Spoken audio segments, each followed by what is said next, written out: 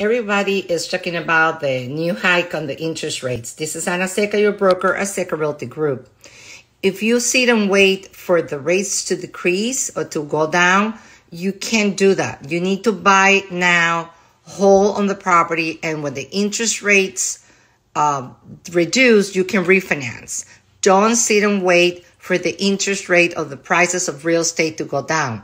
The economy is not doing bad, and that's why the interest rates are going up. So I'm going to put a post so you can read the reason why the federal government is doing this, so that you don't get scared with the news and you listen to everybody talking and everybody's scared. And real estate, it is a strong way of investing your money.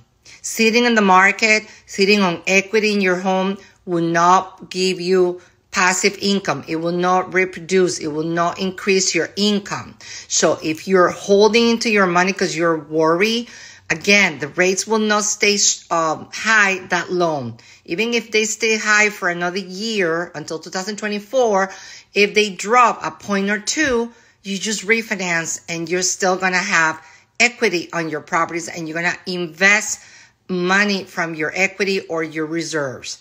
Listen to this message really well.